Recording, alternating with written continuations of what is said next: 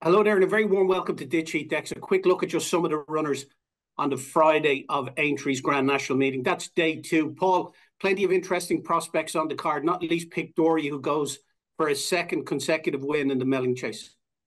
Yeah, really looking forward to running Pic D'Orhy. It's a good-looking race, but you'd expect that for a Grade 1. He's been in great form this season, won very nicely the last day at Ascot, beating two very good horses. Loves his track, loves the ground. So, yeah, we got a leading chance, I'd say. I mean, you've got John Bon in there.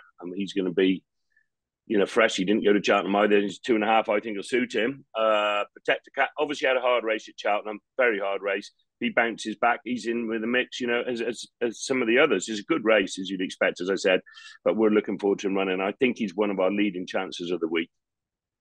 Excellent. And like you say, it is one of the hottest races of the week. He's currently a 3-to-1 chance. A couple of handicappers I want to ask you about, Paul. In the opener at 220, it's 5 places to each way punters on the Betfair Sportsbook. You have 2 in it. Sonagino, who showed good form on soft ground on the track earlier this season, and in the water side. Sonagino didn't run so well at Cheltenham the last day. I'm not sure he's in love with that track. He loves Aintree, flat track, suits him very well. Fred is taking a handy £5 off. We haven't got too much to play with our handicap mark, but he loves it round here. Of course, ran very well in the race last year. And as you say, won at Aintree back in the autumn. And in the water side, just scraped in, which I was delighted with because I think he's a very progressive horse. He ran very well at Ascot the last day, despite getting very lit up beforehand and at the start and running free in the race.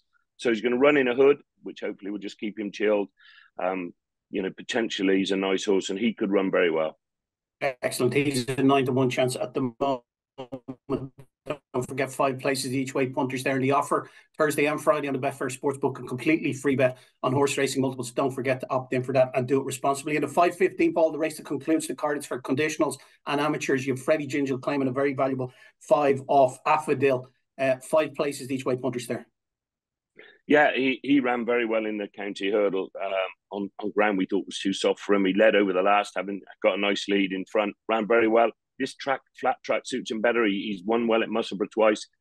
I think he'll run very well. I've had this race in mind for a long time. The more it dries up between now and Friday, hopefully the heavy bits will have gone.